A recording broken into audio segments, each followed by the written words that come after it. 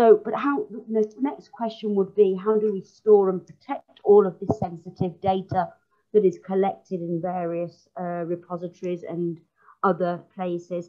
So to answer that question, we're going to turn our attention to and welcome on board Henriksen from the Norwegian Centre for Research Data, who will be talking to us about how the CESSDA Data Management Expert Guide can guide researchers on storing and protecting data that is highly sensitive, as in the case of cancer and chronic diseases. So you feel free. Yes, here we go. So the floor is yours then, Gry. Thank you very much. Hello, everybody. I will start with a short introduction to the Data Management Expert Guide. It is a guide for researchers with lots of information on how to manage their research data. It is one central place for information on research data management, and it is created by the CESSDA training team from 2017 to 2020, and it is still being updated up to today. It is free of use. You can find it in the CESSDA pages.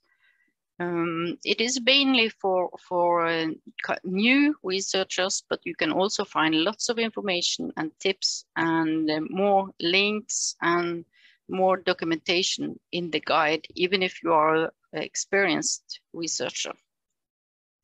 The DMEG follows the data life cycles. That means that you will find information on all the stages in a research project. So you can see how you can manage your data throughout the data life cycle.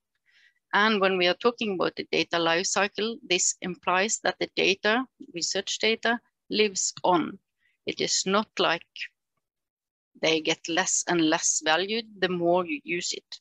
And you can also see here that my talk today will be about the store and protect phases of the data lifecycle and the DMEG. So data storage. Where can you store your data? Do you store it on your hard drive, in the cloud service, research server, or your laptop? This is questions that the data management expert guides kind of show you the pros and cons on how to store your data. What kind of requirements do your institution have?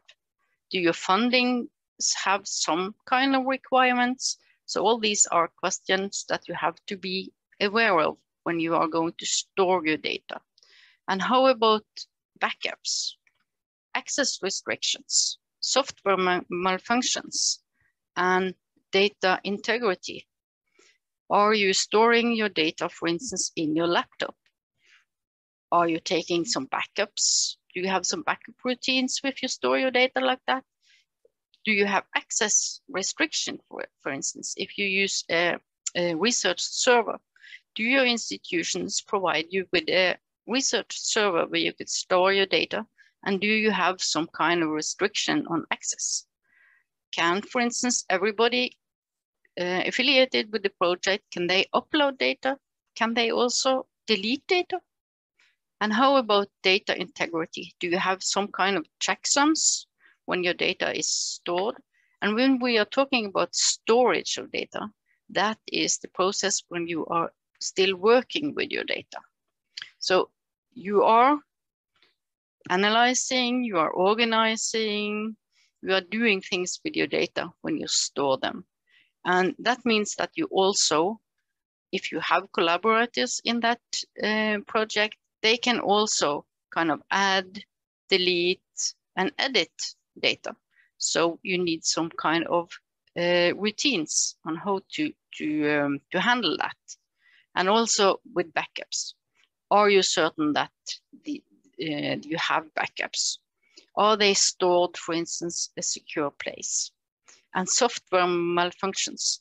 So if you have, for instance, you are using one program software and there is an upgrade, how are you supposed to transport your data from one upgrade to another one?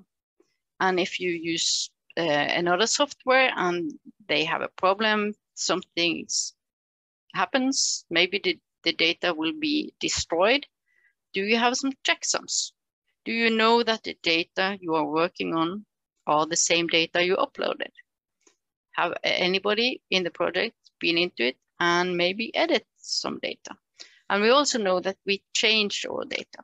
So when you are organizing and when you are analyzing, you may use indexes, for instance, like the last speaker we're talking about. She had made indexes. So how are you going to keep track on how to document this? Which kind of data do you have? And when we are talking about data protection, that's a legal and ethical obligation to your participants. And you must uphold this scientific standards. That means that you have to have, for instance, a purpose. You have to have a scientific aim for your project. And you have to be in compliance with the law. So that means that you have to have, for instance, consent if you are collecting personal data. Have you asked for the consent for the participants?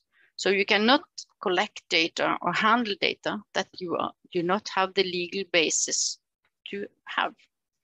And you also have to avoid of social and personal harm. So that means you have to be aware that are you collecting data that in some way can harm your participants? For instance, are you collecting data of sensitive, like sensitive data, and you know that they're living in society where this data may be dangerous for them? So then you have to protect that data in a special way, and you have to protect your participants. And there are also the ethical review process. Ethical reviews may be done by ethics committees. This is different in the different nationalities or different countries. So you have to be aware what kind of regulation is in your country. And you have the ethical self-assessment. That's, you have to ask yourself a couple of questions. What are the methods you are going to use? What are the aim of your project? And also, do you really need to have personal identifiable data, for instance? And also, can this data that you collect be dangerous for the participants you are collecting data from? Rules and guidelines will differ from country to country, as well as from research funders and different research funders. So you have to check, you have to be aware of what kind of regulation there is in your country and also in your research. Do the funders of your research, do they have some rules and guidelines? So, and you can find lots of information about this, of course, in the data management guide. When we are talking about data protection, we cannot not talk about the GDPR. It's it came in 1918, and it is regarding personal data of EU citizens. The purpose of the GDPR was to give us more and better control over our own personal data.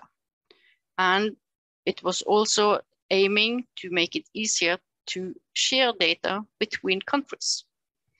But of course, this can be still a little bit difficult because you not only have the GDPR, but you also have national law on data protection. For instance, in Norway, we have our national law on top of the GDPR that in some cases can make data sharing more difficult than it was kind of expected. So, and there is two approaches regarding data protection and personal data. And that is, do you really need to have personal data? Can you, for instance, collect anonymous data? Do you need to identify one unique person in your data material? And if you do you can also anonymize your data before you, for instance, store them or archive them. So you have to think ahead. Do I really need this data? And you also have to prepare. What kind of legal basis do I need to be able to collect and store this data? And last, plan ahead. In the data management expert guide, you will find lots of questions and checklists for data management plan. A data management plan is a useful tool to plan ahead, to think ahead, to ask the questions in all the points in the data lifecycle, but especially in storage and protecting, because then you can see already in the beginning of your project, what kind of storage facility do you need? What kind of protection will your data need? So you can plan ahead, you can contact the IT departments, you can give everybody in the project information about how to do this. And the data management experts guide will give you lots of information about how to do this. Pros and cons, for instance, regarding storage medium.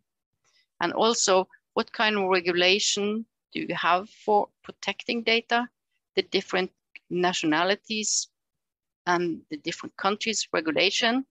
So I will strongly suggest that haven't you been and seen and checked out the data management expert guide, I would definitely recommend you to do that. Thank you. Thanks a lot, Gry. I think that was very interesting to understand also the vast amount of information that these European data experts have collected over the 3 years that this work took.